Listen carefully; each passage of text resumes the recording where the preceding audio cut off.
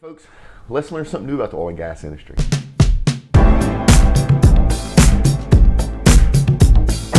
All right, here's our monthly show where we have Rhod Mackenzie with Rustman Info on. How you doing today, Rhod?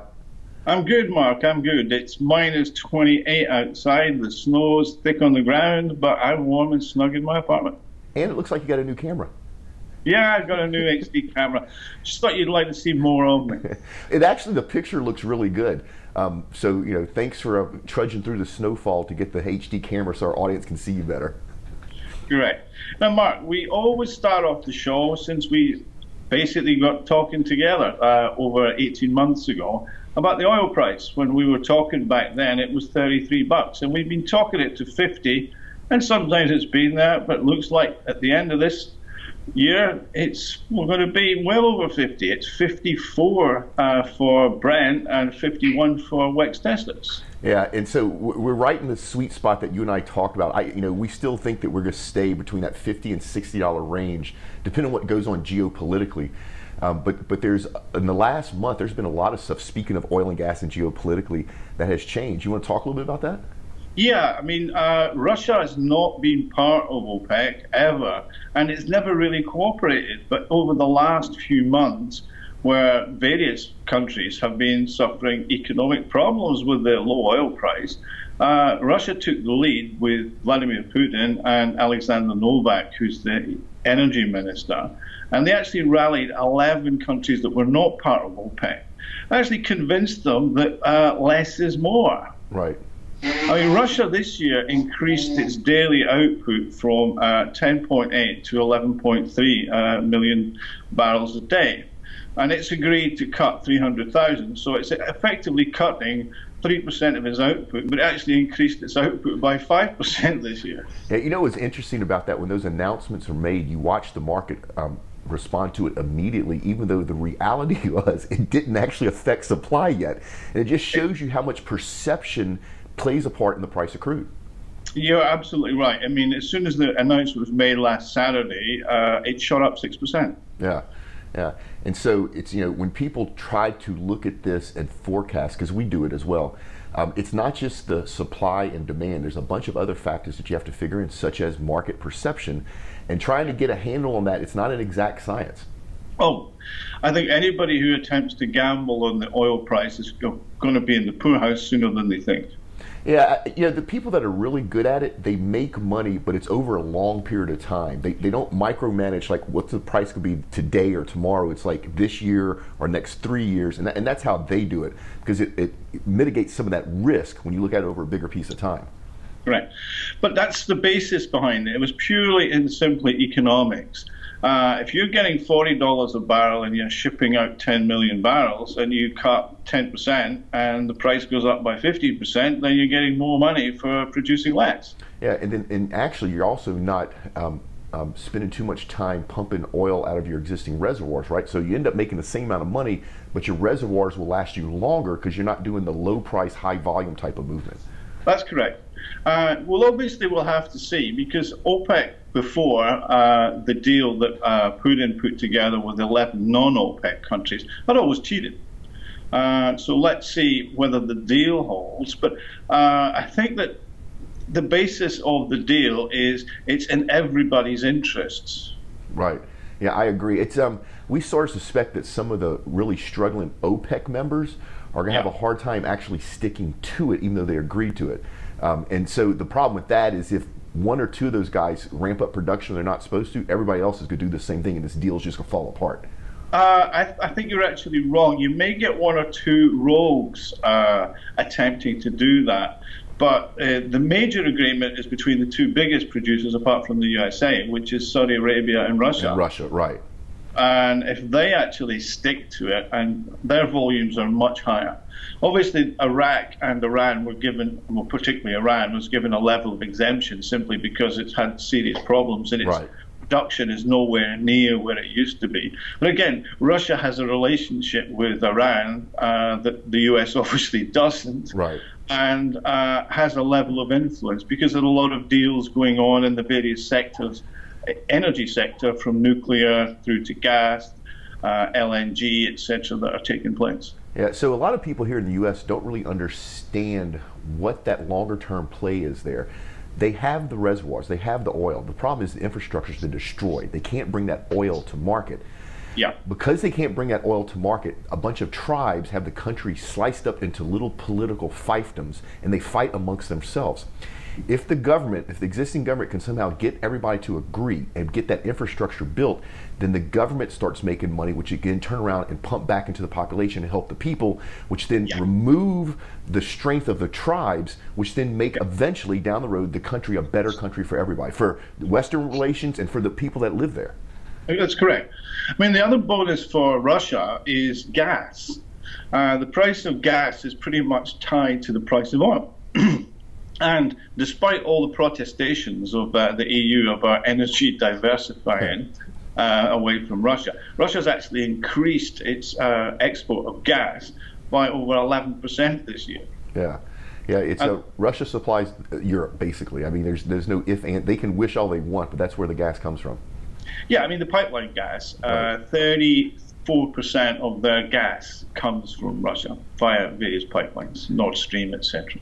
Yeah, you know, it's interesting. That's a bonus financially. If the gas price goes up along with the oil price, Russia gets the bonus. Yeah, it's interesting. So we did our predictions for 2017, and one of our predictions is that unconventionals like fracking goes global, right? And so Russia's been fracking for a while now.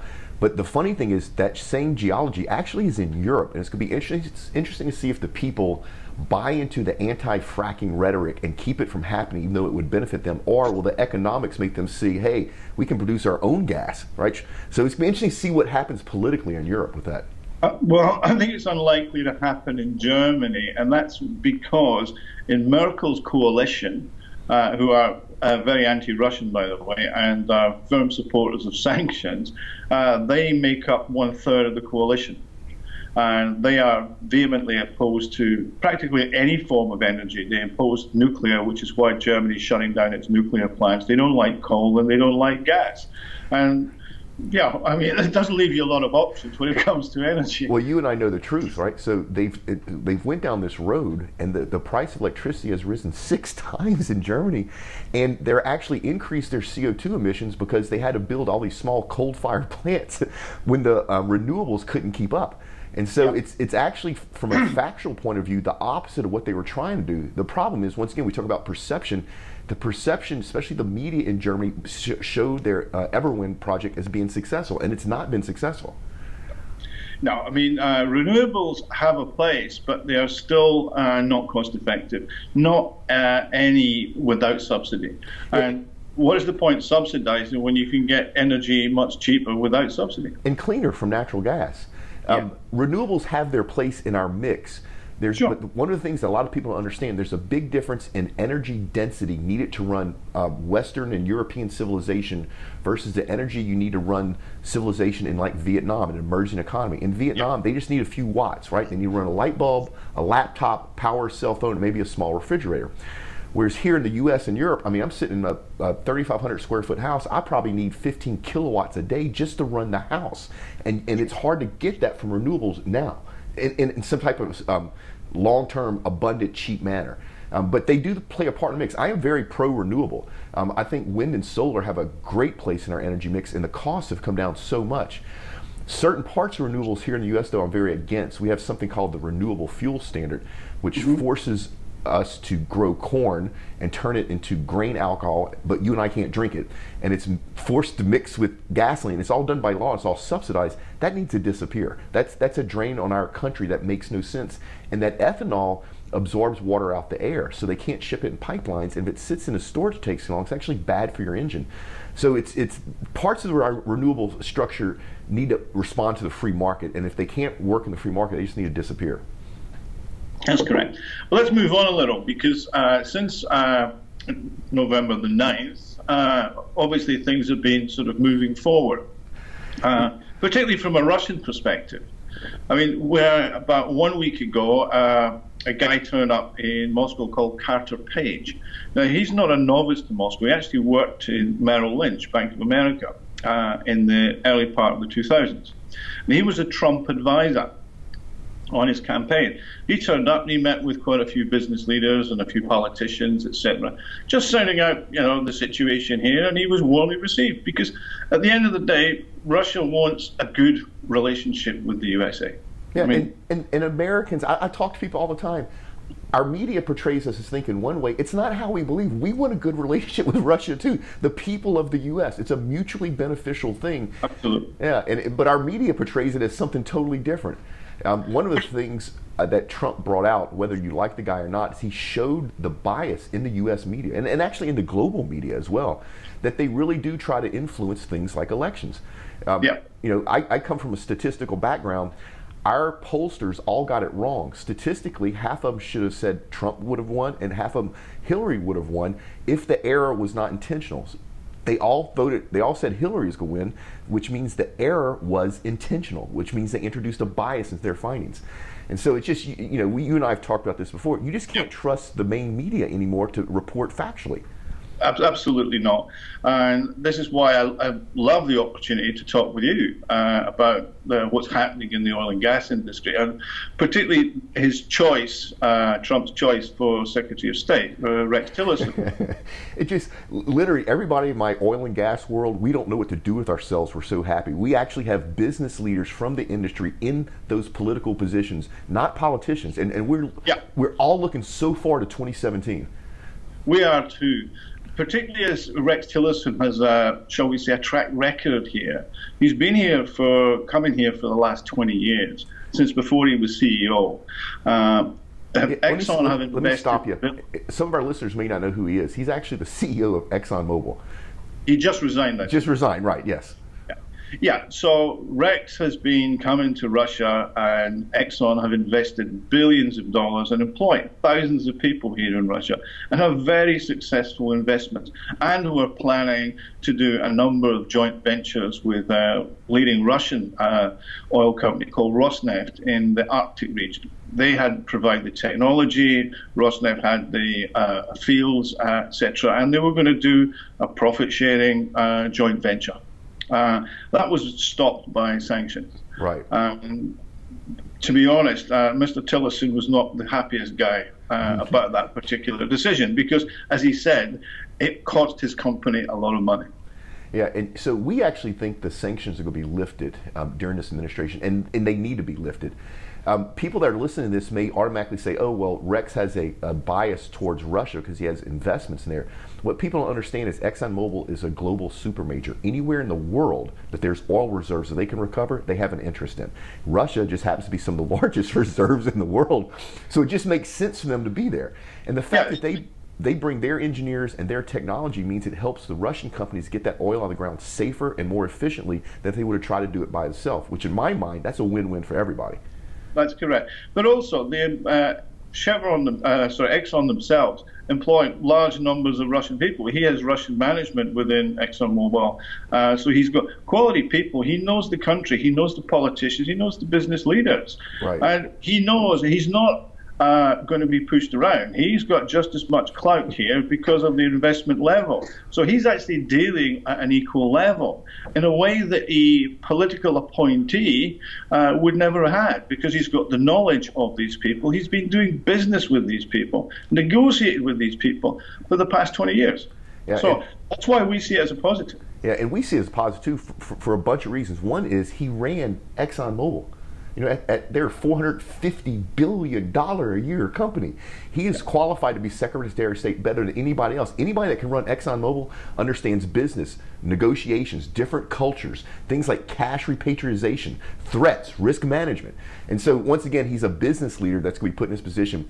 And I feel sorry for all the long-term career politicians in the State Department, because he's going to get rid of them, right? He's going to build a team there that's going to get stuff done, and I can't wait. Yeah, I mean, the press portrays Vladimir Putin as some sort of autocrat, but he's actually very good for business. He's actually streamlined business. Russia's gone from 97th to 32nd in ease of doing business in the global world. I think the USA is 27th. Yeah, and we've actually slipped. We used to be much higher ranked, and which is not the direction I want my country to be going. I want my country going the other way. Correct. Yeah. So in that sense, I look forward to, with the Trump administration, Rex Tillerson, etc., to a much more positive outlook on the relationship, and particularly for the oil and gas industry, because I see that being a big boost for the U.S. oil and gas industry, because it's going to bring opportunities. It's going to lower costs, right? And in this low crude price market, lowering the cost increases companies' margins so they can hire more people, do more work, even at this low crude price. The other thing that Trump has done is he actually appointed Rick Perry, the former governor of Texas, as Secretary of Energy. What a lot of people don't know is Rick Perry grew our wind energy output 437%. Plus, he's an oil and gas guy. So once again, the perfect person to have as Secretary of Energy is someone that's done it from a business point of view. Yeah, I mean, I think this is part of the thing that Trump has been doing, is he's actually draining the swamp of career politicians and bringing in people who actually have knowledge, experience of how to do business and how to improve situations. Yeah, he's building an A-team. It's not a political team. It's an A-team of business leaders. You know, I did 4 years in the Marine Corps, and there's Mad Dog Mattis, General Mattis. He's bringing in as Secretary of Defense. There's nobody on this planet, even at 51 years old and 30 pounds overweight, I'd still follow that general into battle. There's nobody better to have in that place. Once again, he's a soldier. He's done this before. He knows. He's not a politician. And so I agree with you. Trump is building an A-list team of people in Washington, not a political organization. And that can only be positive for the world. Yes. Because the biggest problem we've had over the years, and we see it with the EU, we see it with Angela Merkel, these people have never had a proper job. Right? Putin, before he became president, was actually head of inward investment in St. Petersburg. So he was there, and he made a big difference to St. Petersburg. Yeah, I have a special place for Putin. He's a practitioner of Sambo, and I've played judo since I was 17 years old, and judo and Sambo are like almost identical. So you know, any world leader that actually gets out on the mat and rolls around with other guys, I like that guy. Well, he actually thinks about his people. He's not in it for personal enrichment. He's actually has turned Russia over the last 16 years into a much better place. Yeah. Which is why his popularity ratings are in the 80s.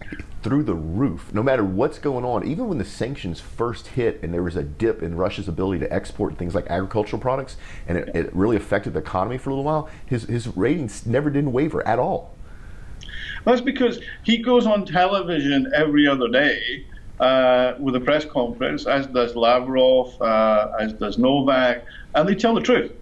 Right? They don't hide behind sort of platitudes and bullshit. Basically, they say this is what's happening and this is what the situation is. Yeah, as opposed to the politicians here and in Europe who I think intentionally try to build this us versus them mentality so that the people in here in Europe don't think about the real issues. They think about the other side trying to do stuff they don't like versus like France. And they had the whole Paris Climate Accord. France has one of the highest unemployment rates in the developing world. I think if I lived in France, I'd be more worried about that than the Paris Climate Accord. You know, but the politicians were able to make that such a big deal that people get caught up in that and not realize what's going on day to day in their country. Yeah, it's all about issues and tackling issues. Yeah. And Trump's team, which we've talked about, I'm very confident that there will be an uptake in what's going to be happening. Yeah, I think they're going to get work done. It's no longer going to be this. It's get out of the way, let's get it done, which we've needed for a long time. We haven't had that since Ronald Reagan, which was, what, 82, 84, something like that? 82 to 1990. Yeah. So let's talk a little bit about what you think the future's going to bring in the oil and gas industry in Russia. Well, should the optimism be justified, which is looking reasonable? I mean, the EU have just extended sanctions, but what the EU sanctions against Russia are negligible, to be honest. The only thing it means is my wife can't get her favorite French cheese, and I can't get my favorite English mature cheddar. Pretty much everything else, as you've seen, from malt whiskey to fine wines, etc., I can get. I've been looking at a few different bits and pieces on my before coming on the show. And I'm confident that oil will be back around 70 by July and will be hanging, given that if the OPEC plus 11 deal holds. So we'll be looking at that. And so that's going to increase the amount of exploration and production work that's going on in Russia. Well, that's never come. Yeah. The whole point I'm trying to make is as these prices keep up, the business of oil and gas is going to benefit. It's going to prosper in Russia and globally as well. And in case this is the first time people have ever tuned in to you and I talking, what does Russman Info do? We provide news, information, and analysis on what's really going on, from finding it to refining it. So if you're basically a company that's involved in geophysical exploration, or you're involved in refining plants, or you're a drilling company, and you are not in the Russian market, which is the largest oil and gas market in the world outside of the USA, you should be looking to make some money.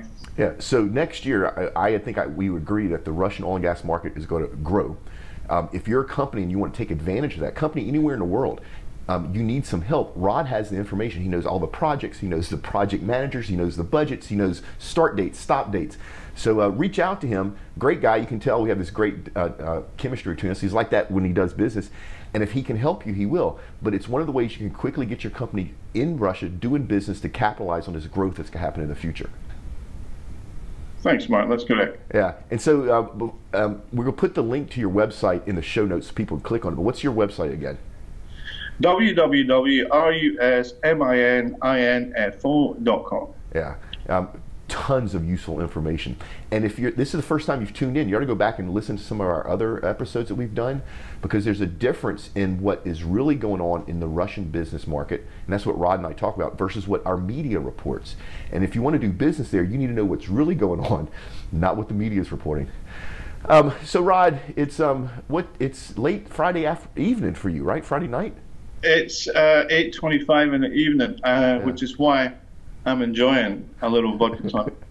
Yeah, it's not quite time for me to pour one. It's gonna be a few hours away. But you know, Russia's known for its vodka, and one of the things I didn't know until just recently is you can make vodka from things other than potatoes. I always thought it was just made from potatoes, but it's actually, you can make it from any grain.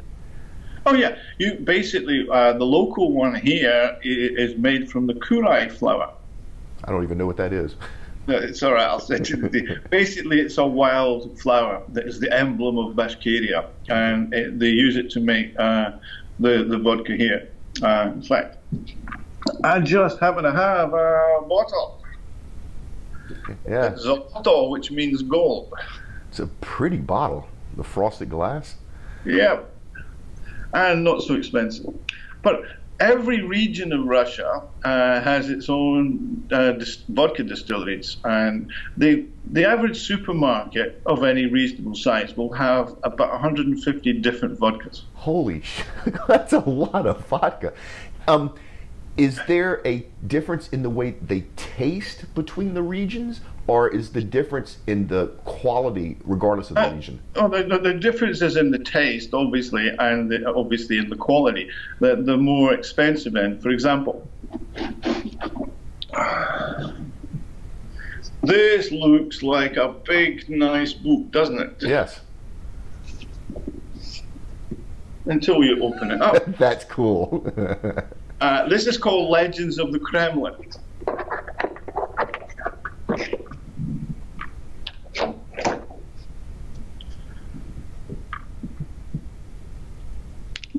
Yep. Can you read the label? Yes. So that's comes in a very nice decanter-style bottle. You know, what's interesting is the main label's in Russia, but if you look at the ring around the neck, it's in English. Yes. Yeah. Well, that's because some of this stuff does get exported. Now, as we were talking about Vladimir Vladimirovich. Oh, that's cool.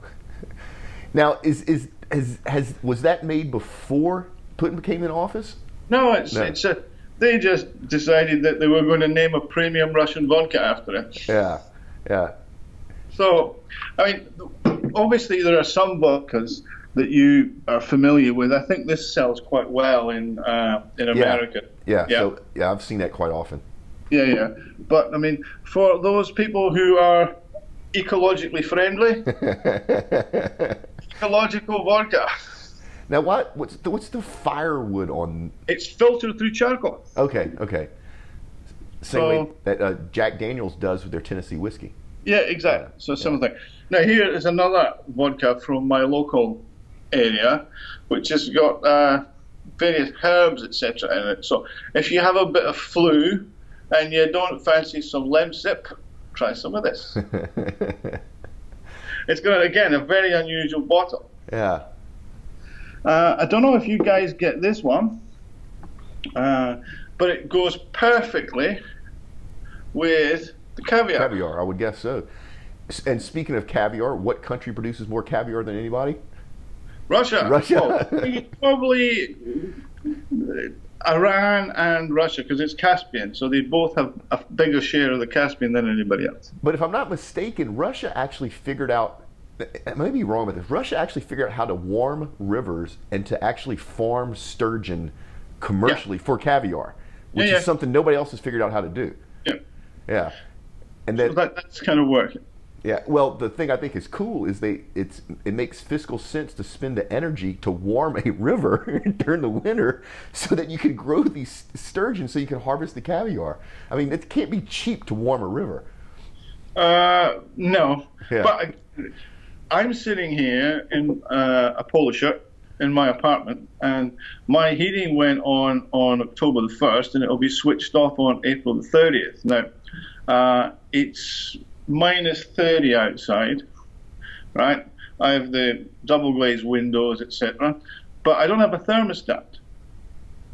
So how does your heater keep it the right temperature? It doesn't. If it gets too hot, I open the window. You know where else they do that is Norway. And my Yeah. first couple trips, nobody told me that. I was staying in a hotel, and I was actually sweating, which was silly because it was frozen outside. And eventually somebody says, no, you just open the window to regulate the temperature. It's like, I wish you would have told me that when I first flew into the country. Yeah, it's basically, we have a communal heating system that's switched on, which means that unlike in the UK or in parts of Western Europe where they've put huge green subsidies onto electricity bills, where in the UK, for example, people have to choose to either eat or heat. Right. Here, everybody is warm as toast in the winter. So what's the heating? Is it hot water? Is it steam? The radiators are filled with boiling hot water. I can dry a pair of denim jeans in 15 minutes straight from the washing machine on my radiators. So the city actually provides the hot water to the communal heating system then? Yep. Okay. And that's some efficiencies there because that's only heat and water in one place, and then all you have to do is distribute it around. Yep. Yeah. I mean, basically, my heating bills for a year in Russia are what my heating and electricity bills were for a month in England. Big difference. Yeah, very big difference. But again, it's gas. They basically use the gas system for the benefit of the people. Yeah, that's pretty cool. All right, Rhod, we're getting close to our end time, looking at the clock here. Okay. Anything else you want to do before we get out of here? No, it's shut down and we'll have a quick chat after. Okay.